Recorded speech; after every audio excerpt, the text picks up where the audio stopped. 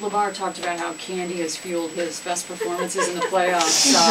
Is that something you're going to encourage here in the finals, and maybe even buy him some? No, it's not.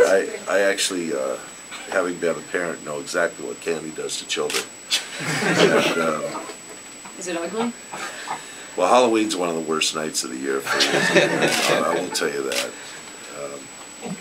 And I've gotten several emails and comments and texts from doctors who want to tell me that you know, sugar blues are one of the toughest things to fight, especially with kids. And Lamar, we know, is not a kid anymore, but Gary Vidi's kind of sneaking around the back of you guys. You cannot imagine how many references he's had about overdoing sugar since Lamar has let out that information. But he really doesn't do that much sugar.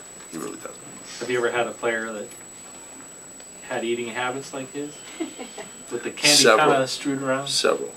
Like, I think that was an over-exaggeration, but you know, there's, you know, a lot of these players come from positions in life where their diet's probably one of the main things they have to correct when they become professional players. You know, get it under control.